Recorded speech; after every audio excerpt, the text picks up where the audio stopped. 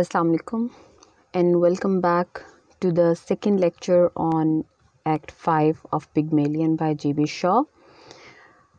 In the last lecture, we were talking about the discussion or probably quite quarrelsome discussion between Eliza, Pickering and Higgins, where Pickering says Eliza to forgive Higgins, on which Higgins furiously responds by rising. He says, "Forgive? Will she? By George! Let her go. Let her find out how she can get on without us. She will relapse into the gutter in 3 weeks without me at her elbow." At this moment, when he says this, Doolittle appears at the center window with a look of dignified reproach at Higgins. He becomes slowly and silently to his daughter. Now his sudden appearance from the back of the window or the curtain is quite interesting because it creates a dramatic irony again in the scene, because we being reader and we being the audience know that Doolittle is overhearing everything that is going on between Pickering, Higgins, Eliza and Mrs. Higgins. So when he suddenly appears and he gives a reproach, he gives a look of reproach to Higgins, it seems quite hilarious as well as humorous. Okay, he comes slowly and silently to his daughter, who with her back to the window is unconscious of his approach. Now this is something that is going to be very interesting. Pickering, he is incorrigible. Eliza, you won't relapse, will you? You won't relapse? That you won't go back to your own ways. Higgins claims that without his help, Eliza will relapse into her older ways of speaking Cockney dialect. But Pickering is quite confident about Eliza that she won't relapse, and he asks her, he's incorrigible, Eliza, you won't relapse, will you? And Eliza says, "No, not now, never again. I have learnt my lesson. I don't believe I could utter one of the old sounds if I tried." And when she makes this claim that she will not produce those old sounds, at that very moment Doolittle touches her on her left shoulder. She drops her work, losing her self-possession utterly at the spectacle of her father's splendor. Ow! And then Higgins says with a crow of triumph, "Aha, just so. Ow, ow, ow. Victory, victory." He throws himself on the divan, folding his arms and spraddling arrogantly. Spraddling means stretching and spreading his legs carelessly. So before this, Eliza was making the claim that she will not utter those sounds again, but the very next moment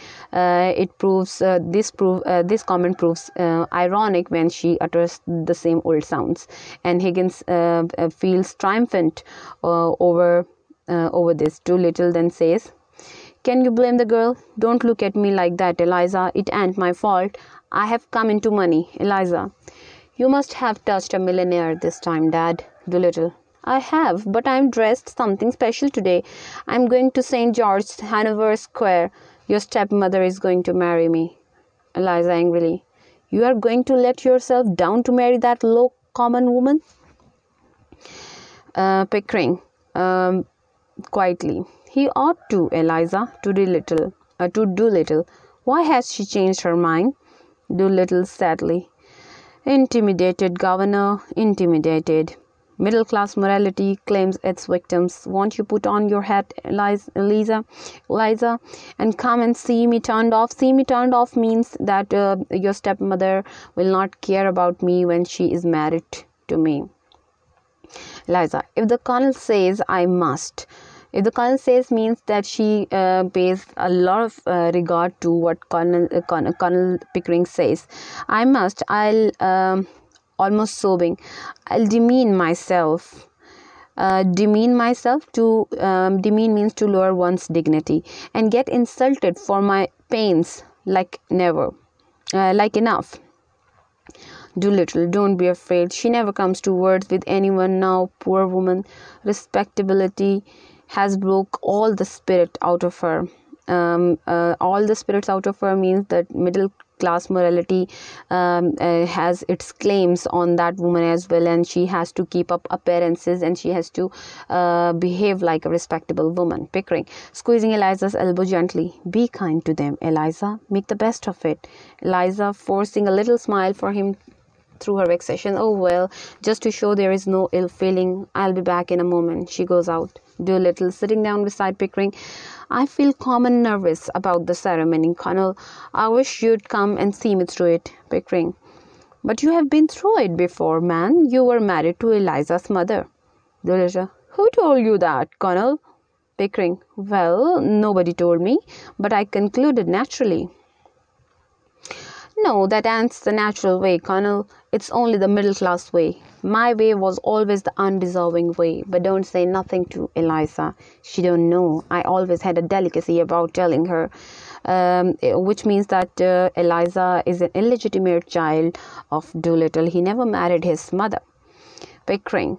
And this comment is also important because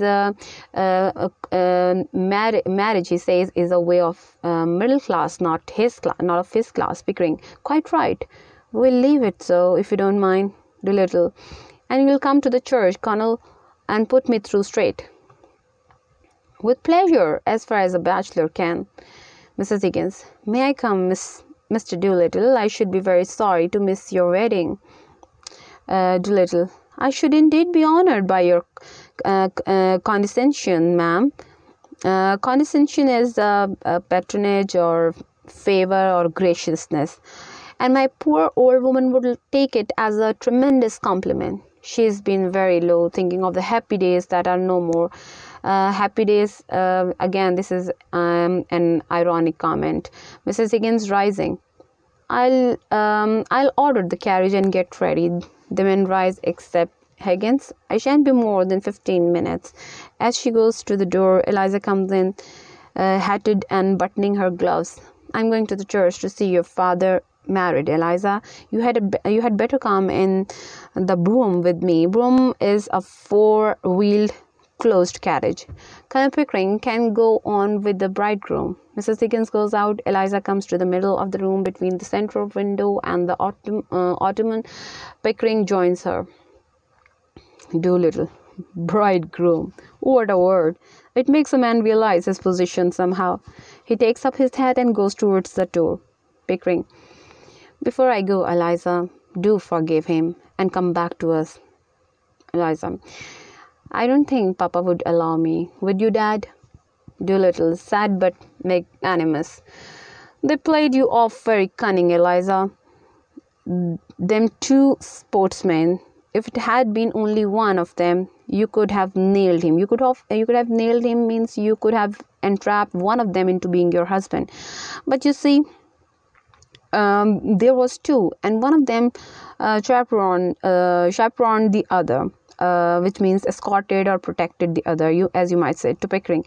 It was artful of you, Colonel, but I bear no malice. I should have done the same myself. I've been the victim of one woman after another all my life. And again, this is a humorous comment.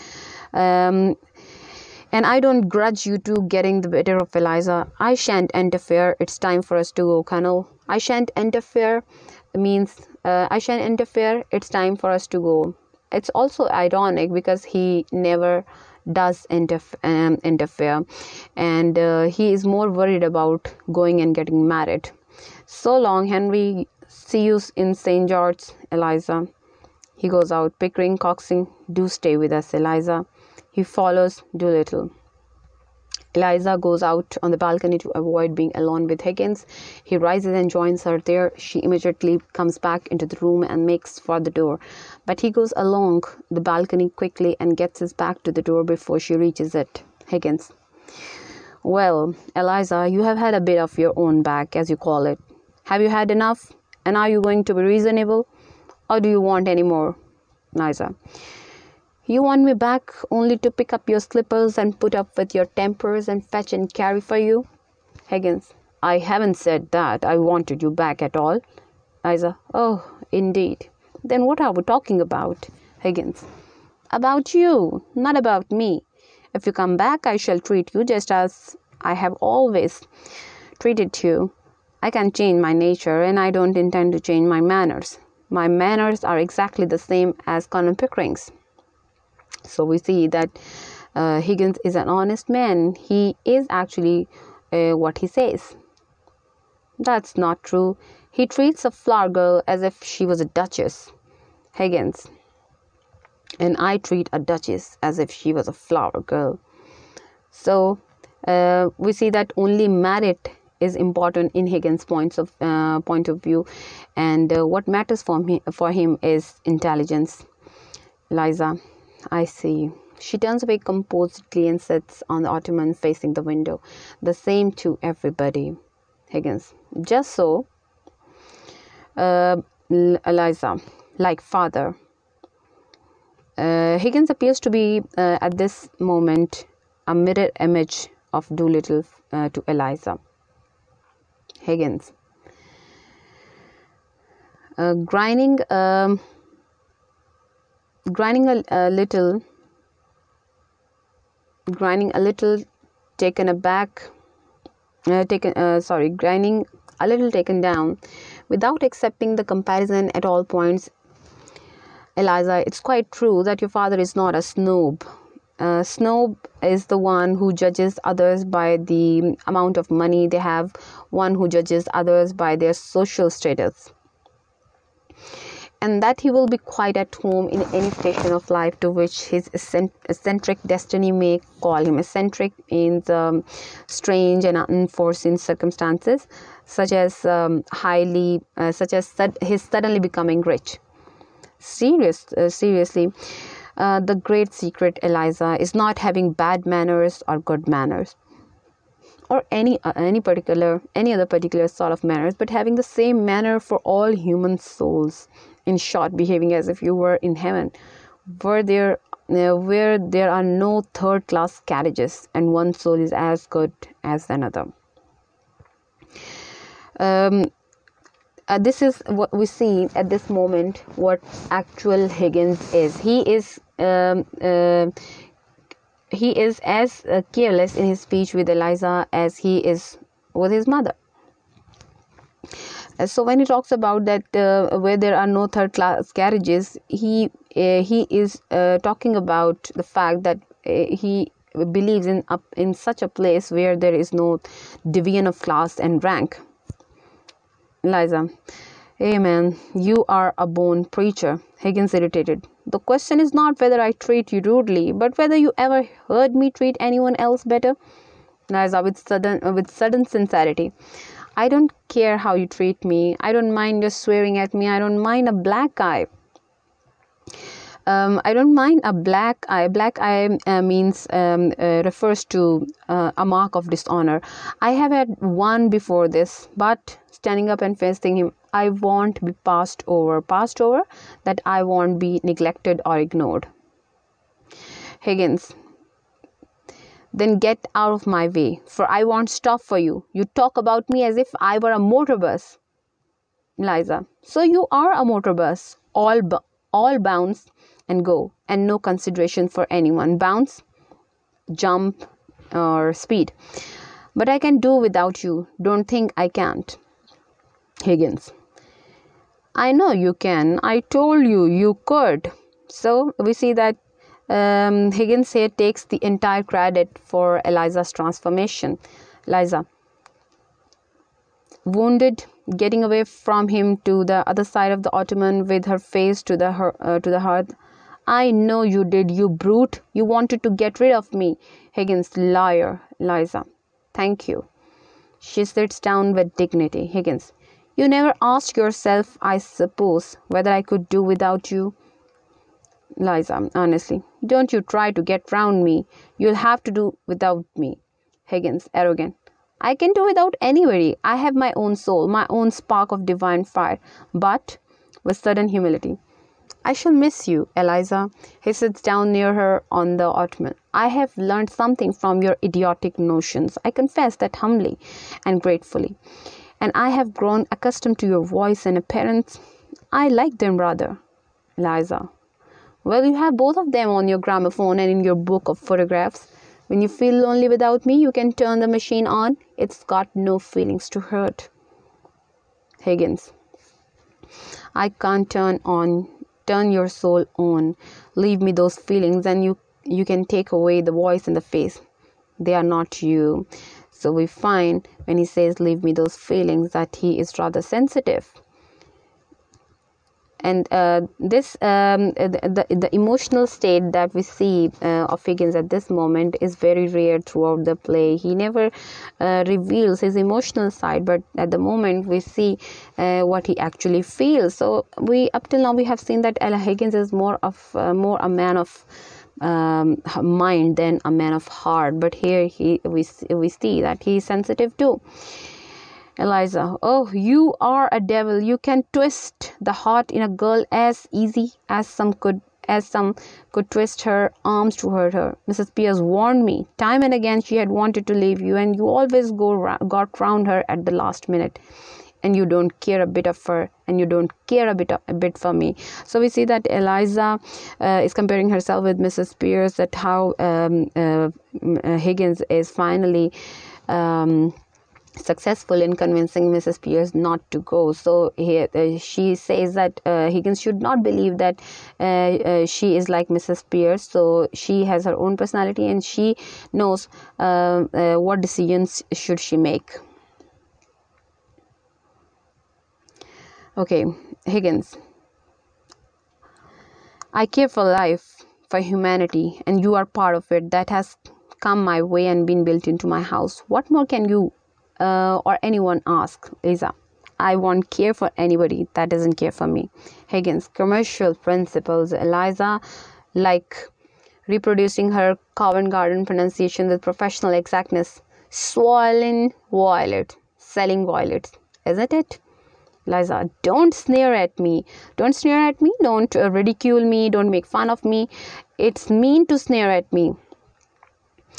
I've never sneered in my life. Sneering doesn't become either the human face or the human soul. I'm expressing my righteous contempt. Contempt is when he says, I'm expressing my righteous contempt for commercialism. I don't and won't trade in affection. And here we see that Higgins has become the mouthpiece of Shaw. You call me a brute because you couldn't buy a claim on me by fetching my slippers and finding my spectacles. You were a fool, I think. A woman fetching a man's slipper is a disgusting sight. Did I ever fetch your slippers? So we see that Higgins only goes with the logic, no sentimentality. We see that though Higgins has sentiments, but he is not sentimental. I think a good deal more of you for throwing them in my face. No use slaving for me and then saying you want to be cared for. Who cares for a slave? If you come back for the sake of good fellowship, for you'll get nothing else. You have had 1,000 times as much out of me as I have out of you, and if you dare to set up your little dog's tricks of fetching and carrying slippers against my creation of a duchess, Eliza, I'll slam the door in your silly face. So we say here Higgins behaving as Pygmalion the creator.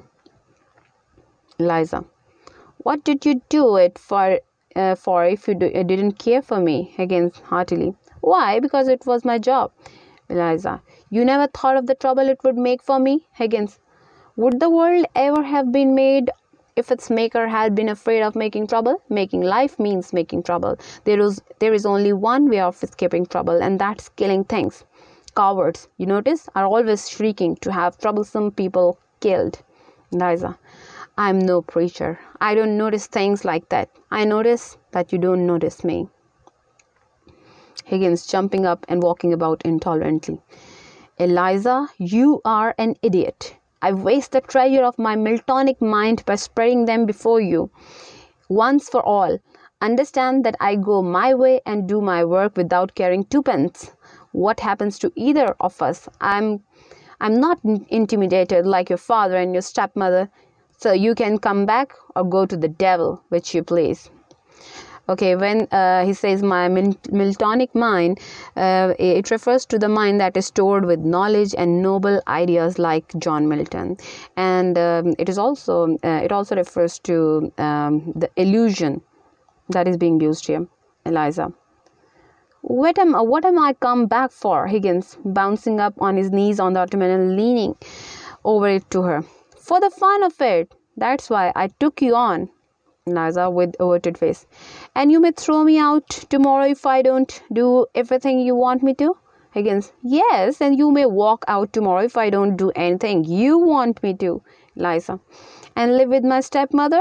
Yes, or sell flowers. Oh, if I only could go back to my flower basket. I should be independent of both you and father and all the world. Why did you take my independence from me? Why did I give it up? I'm a slave now for all my fine clothes. So we see that when she says, I am a slave now, she finds herself a misfit, just like Alfred Doolittle feels himself. And this is basically what Shaw is trying to show in terms of class clash. Higgins. Not a bit. I'll adopt you as my daughter. And settle money on you if you like. Or would you rather marry Pickering? Eliza, looking fiercely round at him. I wouldn't marry you if you asked me, and you are nearer my age than what he is. Higgins gently. Then he is not than what he is. So we see that basically Higgins is a professor of phonetics, and he is a professor to the marrow of his bone. He does not believe in his romantic idealism, which is because romantic idealism is far from his personality. Even at this moment, he does not forget to correct Eliza when he corrects her, saying, "Then he is not than what he is." Eliza losing her temper and rising. I'll talk as I like. You are not my teacher now. Higgins reflectively. I don't suppose Pickering would, though he is as confirmed an old bachelor as I am. Eliza. That's not what I want, and don't you think it. I have always had chaps enough wanting me that way. Freddie Hill writes to me twice and thrice times a day. Sheets and sheets. Higgins disagreeably surprised. Damn his impudence. He recoils and finds himself sitting on his heels. Eliza. He has a right to, if he likes, poor lad, and he does love me. Higgins getting off the ottoman. You have no right to encourage him. Every girl has, then Eliza says, every girl has a right to be loved. Higgins. What? By fools like that? Eliza. Freddie is not a fool, and if he is weak and poor and wants me, maybe he would make me happier than my betters that bully me and don't want me. Higgins. Can he make anything of you? That's the point. Eliza. Perhaps I could make something of him, but I never thought of us making anything of one another. And you never think of anything else. I only want to be natural. So we see that she clearly refuses to go back to Higgins and Pickering by giving the reason that she may in future marry Freddie. But this statement also shows that she is quite uncertain about her relationship with Freddie, and she has no definite idea in her mind regarding her future with Freddie. Higgins. In short, you want me to be as infatuated about you as Freddie, is that it? Liza. No, I don't. That's not the sort of feeling I want from you. And don't you be too sure of yourself or of me. I could have been a bad girl if I'd liked. I've seen more of some things than you for all your learning. Girls like me can drag gentlemen down to make love to them easy enough, and they wish each other dead the next minute. So when she refuses, when she says no to Higgins, this refusal does not mean that she is being coquette. The idea of being coquette is the one that we find in the rape of the lock. She's not saying no for the sake of saying no. Rather, she actually means it. She's actually refusing Higgins. Of course they do. Then what in thunder are we quarreling about? Eliza, much trouble. I want a little kindness. I know I am a common ignorant girl, and you a book learned gentleman, but I am not dirt under your feet. What I done? Correcting herself. What I did was not for the dresses and the taxes. I did it because we were pleasant together, and I came to care for you, not to want you to make love to me, and not forgetting the difference between us, but more friendly like. So we see that Eliza is still in the process of learning language. She sometimes she's not as fluent as she is pretending, and this also proves Higgins' point that without his help she may relapse into her older ways. Higgins: well, of course, that's just how I feel and how Pickering feels. Eliza, you are a fool. Eliza: that's not a proper answer to give me. She sinks on the chair at the writing table in tears. Higgins: it's all you'll get until you stop being a common idiot. If you are going to be a lady, you'll have to give up feeling neglected if the men you know don't spend half their time sniveling over you. Sniveling over means complain in tearful way, and the other half giving you black eyes. If you can't stand the coldness of any sort of life and the strain of it, go back to the gutter. Work till you are more a brute than a human being, and then cuddle and squabble and drink till you fall asleep. Oh, it's fine life, the life of the gutter. So squabble here means noisy quarrel about something very trivial. You can feel it through the thickest skin. You can taste it and smell it without any training or any work. Not like science and literature and classical music and philosophy and art. So these 5 very important disciplines: science, literature, classical music, philosophy and art. This is what defines the character of Higgins. You find me cold, unfeeling, selfish, don't you? Very well. Be off with you to the sort of people you like. Marry some sentimental hog. Hog is swine or other with lots of money and a thick pair of lips to kiss you with and a thick pair of boots to kick you with. If you can't appreciate what you have got, you'd better get what you can appreciate. So we see that as they are talking, their conversation is getting harsh. Eliza, desperate: oh, you are a cruel man. I can't talk to you. You turn everything against me. I'm always in the wrong, but you know very well all the time that you are nothing but a bully. You know I can't go back to the gutter, as you call it, and that I have no real friends in the world but you and the colonel. You know well I couldn't bear to live with a low common man after you two. So this statement is also very important. It is a hint as well that she may not get married with Freddie, because after meeting with Higgins and Colonel, there is a set standard in her mind, and Freddie does not meet that standard, and probably for this very reason she may not marry him.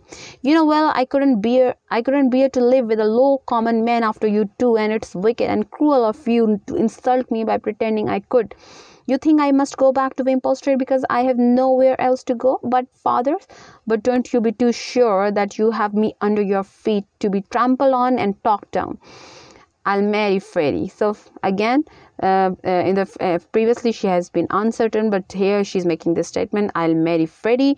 I will, as soon as he's able to support me. So we see this turn of mind in itself represents a confused state of mind of Eliza Higgins.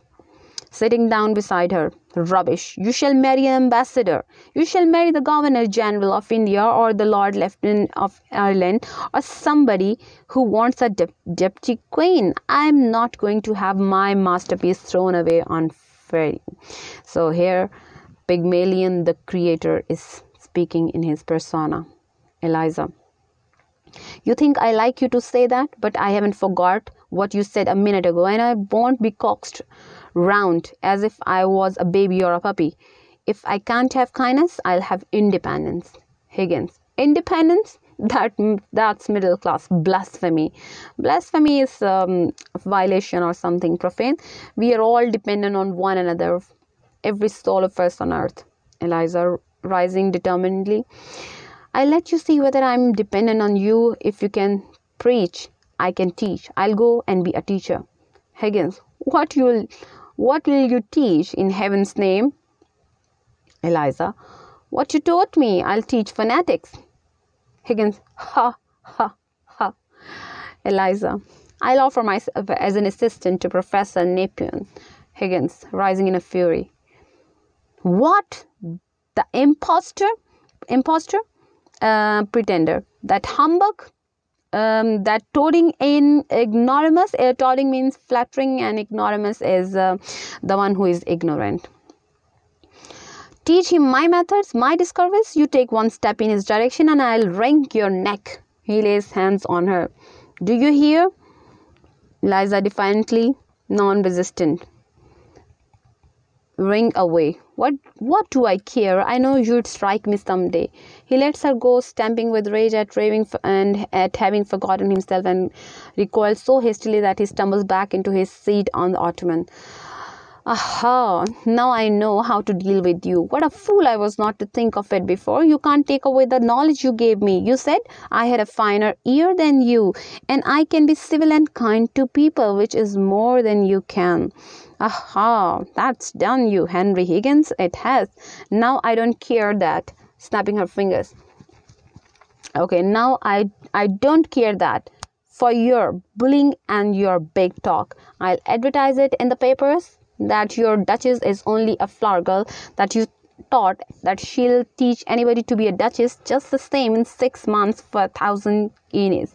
Oh, when I think of myself crawling under your feet and being trampled on and called names, when all the time I had only to lift up my finger to be as good as you, I could just kick myself.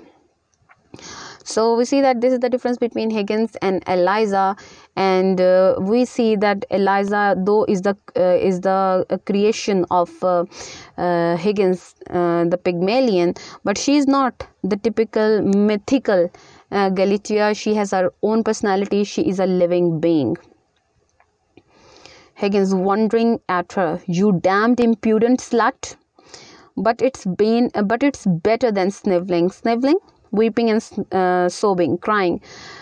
Better than fetching slippers and finding spectacles, isn't it? Rising. By George, Eliza, I said I'd make a woman of you, and I have. I like you like this. So he is also getting Pygmalion.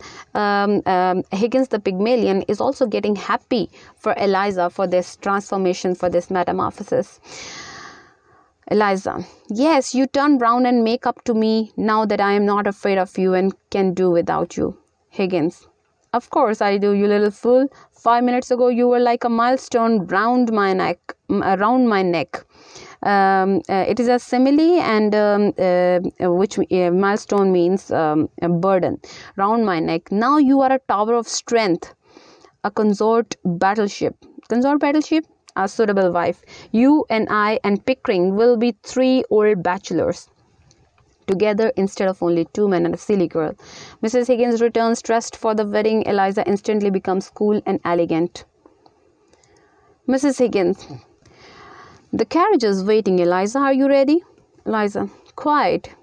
Is the professor coming? Mrs. Higgins, certainly not. He can't behave himself in church. He makes remarks out loud all the time on the clergyman's pronunciation.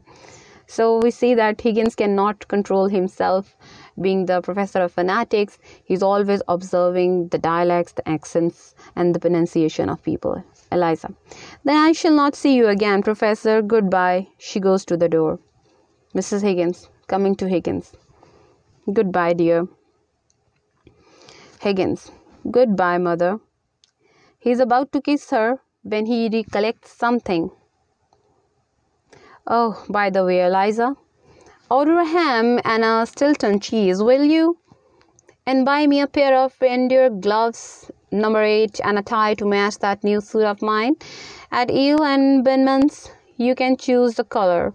His cheerful, careless, vigorous voice shows that he is incorrigible. So he is still hoping that Eliza would come back to Pickering and Higgins, and there are reasons for such a hope, because in the beginning of this act we have seen that Eliza is the one who pays much regard to what Pickering says. She never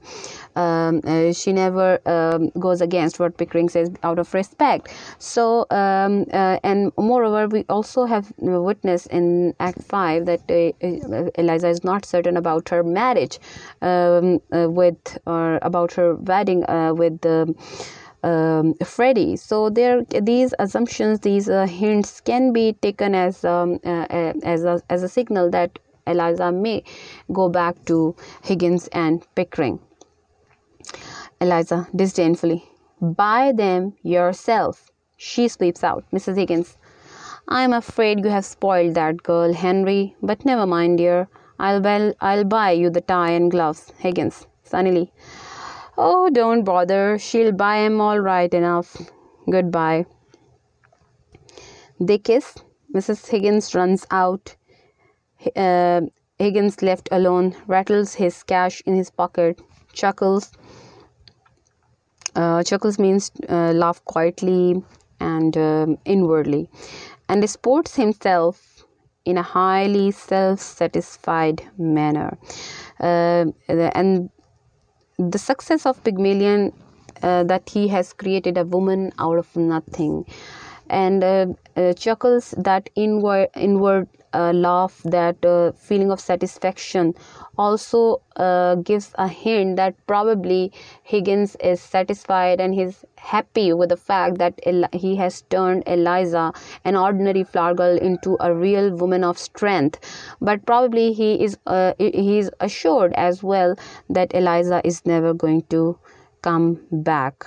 So this self-satisfied manner is more a hint of his success being Pygmalion than being hopeful of Eliza's coming back. Here the ending is important in its sense, because we have seen that the play is the subtitle of the play is that it's a romance in 5 acts. But is whether it is a romance or not, we need to see, because though the subtitle says that it is a romance, but we see that there is no union between the hero and the heroine of the main characters of the play. So the subtitle seems to be ironic, as well as the play seems to be anti-romantic, like Shaw's another play, Arms and the Man. So here the play ends, and to this act later on Shaw added the epilogue, in which he talks about what happens after Eliza leaves. So in that epilogue it is being narrated that Eliza later on gets married with Freddie, and she spends a very ordinary life with Freddie, having lots of financial difficulties, in which Pickering time and again he keeps on helping both of them. So that is all about Act 5. Now we try to look at some points that need to be discussed. So let's start it.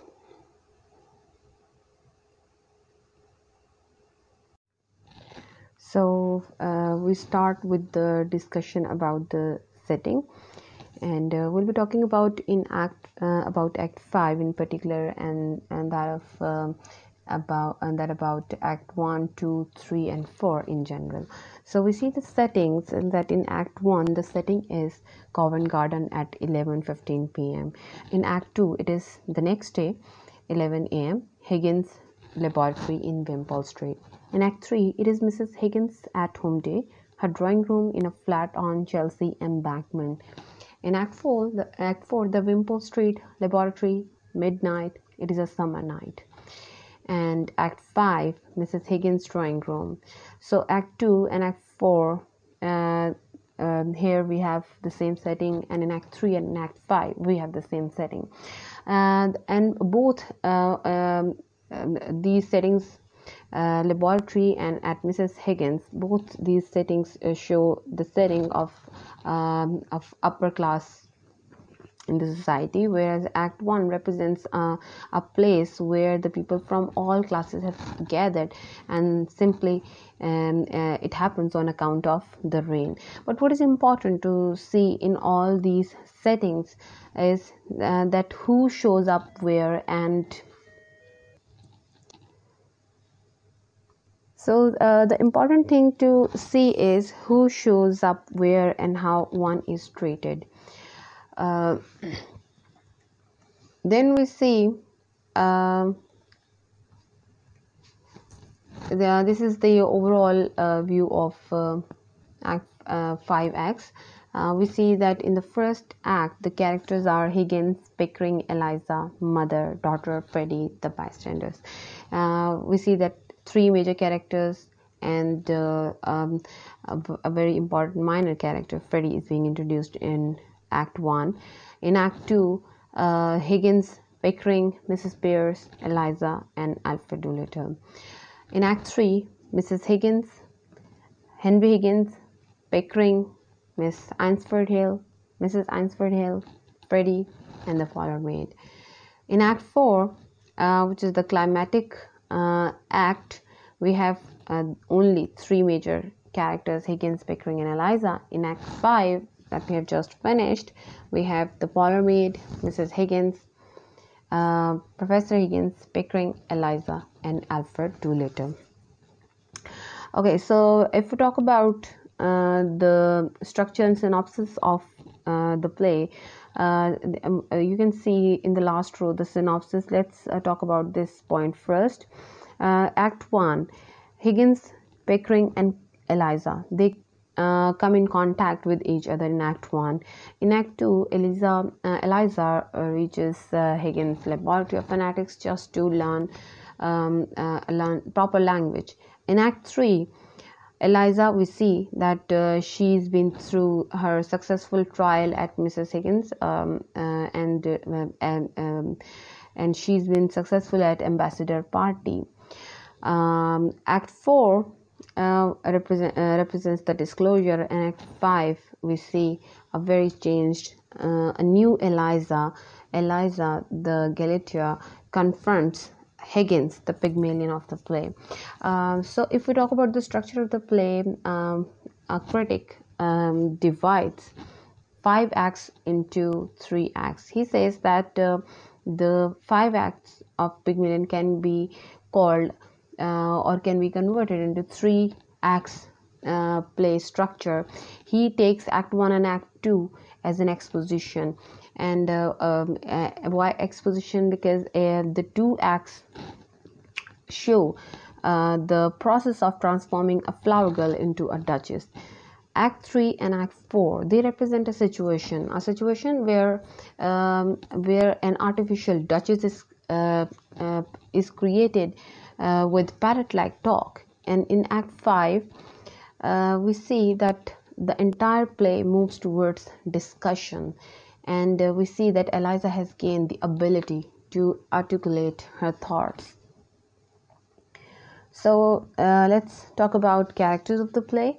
We start with the very important character, a major character in the play, Henry Higgins. We see that he's a devoted professor of phonetics, and he remains so throughout the play. We are focused on Act 5. Please keep this point in mind. And his habit of swearing, it remains intact throughout the play. He is short-tempered and is irritable. And we see that these are his characteristics, but he remains true to his nature. He is what he is, and he remains the same. So for this very reason, though he is a flat character, but this is again Shaw's achievement, that he makes and he creates such a masterpiece out of flat character like Henry Higgins. So Henry Higgins also remains the source of humor in the play, and we see that he's a person who has qualities both of head and heart. Lewis Crompton says about the character of Higgins. He says, Higgins is in many ways a paradoxical being. He is at once a tyrannical bully and a charmer, an impish schoolboy and a flamboyant wooer of soul, a scientist with an extravagant imagination, and a man so blind to the nature of his own personality that he thinks of himself as timid, modest, and diffident. So that is very true, and all the extremes we see in Higgins' characters most prominently in Act 5. So we here move to the character analysis of Eliza Doolittle. Since she is a character who has many dimensions to her characters, like Higgins, she is not a flat character. She is a person who has ability to grow, who has ability to transform herself. So I have simply picked some quotations, some lines from each act just to show how this transformation takes place. In Act 1, we see that she's so full of self-pity. She says, poor girl, hard enough for her to live without being worried and chivied, bothered and harassed. So she's so full of self-pity for herself. So she's so she is all the time seeking sympathies.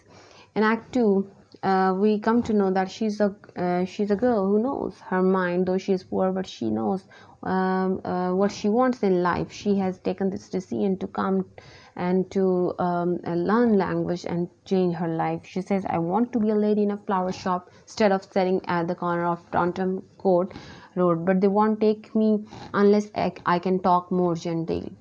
Okay, in Act 3, we see that she wins the bet for Higgins and Pickering praises her, saying, you have won the bet 10 times over.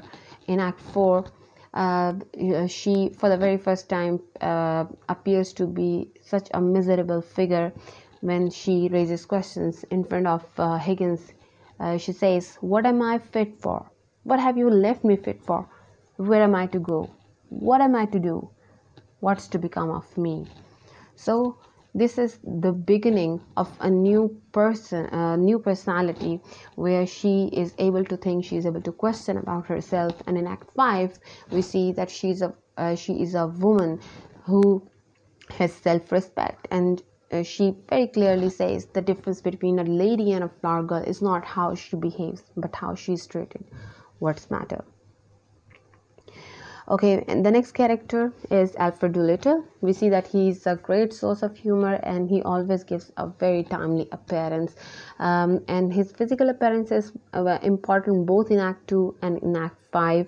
And in both these acts, he is treated differently simply because of his social status. And we see that he is a confirmed blackmailer. He remains happy in his poverty, but he is more hostile towards middle class morality. He moreover is a complete failure as a father, and he hates the idea that he is no more an undeserving poor. And again, the very important dramatic purpose Alfred Doolittle serves in Act 5 is his ironic, that he provides an ironic comment on Eliza's metamorphosis, on Eliza's transformation. So let's have a look at some similarities and some differences between Eliza and Doolittle. We try to draw a parallel between these two characters. So we see what are the similarities. We see that both have acquired new identity. Both have raised in social status. Both hate snobbery. Snobbery, snobbery is when you give more respect to a person on the basis of the amount of money one has. Both are unwilling to accept each other. Both think Higgins the cause of their problem, and this is humorous as well. And the difference between the father and the daughter is that Eliza likes her new identity and loathes to go back to her reality, whereas Doolittle is nostalgic about his past. Eliza is more confident and happy after realizing her true self, whereas Doolittle is dissatisfied. Eliza provides seriousness in Act 5, whereas Doolittle is a constant source of humor in Act 5. Eliza is able to bridge the social gap through language, whereas Doolittle is able to bridge the social gap through will. So we see that language is very important in bridging this social gap.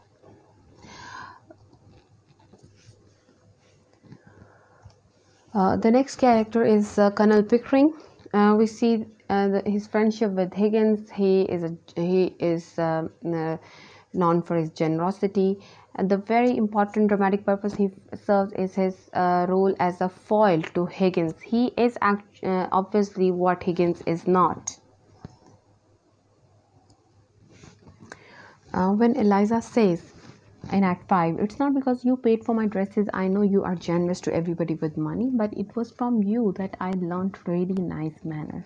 And that is what makes one a lady, isn't it?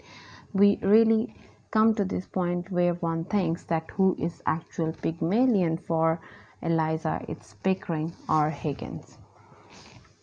The next important character is, though a minor character, is Mrs. Higgins. She says she is the voice of reason. She represents Victorian morality. We find her an affectionate mother, and she's a compassionate listener. She is as attentive to Pickering as she is as attentive to Alfred Doolittle and Eliza as she is to her son and Pickering, and she is kind and sympathetic to all. So very quickly we see what dramatic techniques are being used. We see right in the beginning I talked about the element of suspense. Then there is this use of dramatic irony, and when Higgins does not know that Eliza is upstairs, then the abundant use of irony in Act 5.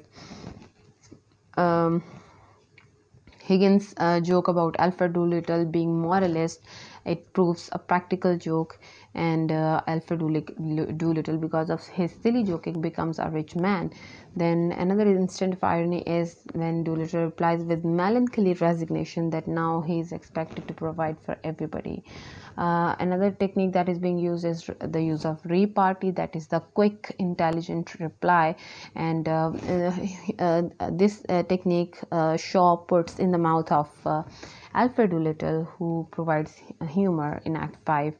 Alfred Doolittle also provides comic relief when the discussion between Eliza and Higgins becomes quite serious. His sudden appearance, his sudden appearance from the back of the window provides the comic relief, and it shifts the conversation to a more comic note. And we see that there is a use of paradox that is again associated with the character of Alfred Doolittle. The major themes that are being discussed in Act 5 is middle class morality, that is mainly represented by Alfred Doolittle. And the next theme is transformation, which is mainly represented by Eliza, and as well as by Alfred Doolittle. And with this is an associated theme of identity and identity crisis, because it is Eliza who feels herself nowhere. To some extent, Alfred Doolittle feels the same. And one important theme, that is good morals versus bad morals, and this is one of the consistent themes in the play. And right from Act 1 till very end, we see that there is this debate of morals and language. Obviously, that is the major theme as well as the motive in the play. Okay, about the ending. A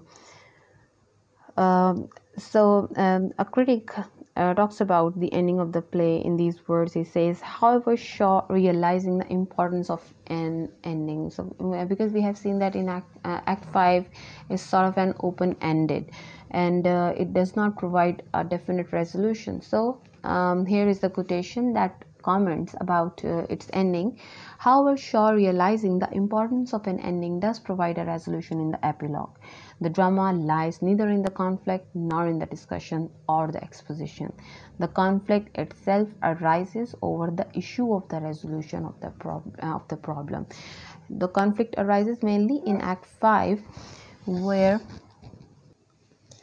I repeat this line again. The conflict itself arises over the issue of the resolution of the problem, because Act 5 offers um, uh, this arousal of the discussion, and Shaw is famous for theater of ideas, as you know. Unless there is a resolution, there is no drama, for the action remains incomplete. Action always has to be completed either comically or tragically. Hence, in the epilogue, Shaw resolves the issue by making Eliza marry Freddie Hill. And I end my discussion with the quotation by G.B. Shaw himself. What he says about his plays being didactic. He says, "I wish to boast that Pygmalion has been an extremely successful play all over Europe and North America as well as at home. It is so intensely and deliberately didactic, and its subject is esteemed so dry, that I delight in throwing it at the heads of wiseacres who repeat the parrot cry that art should never be didactic. It goes to prove my contention that art should never be anything else." This is the bibliography. You can note down it for the future references. That's all.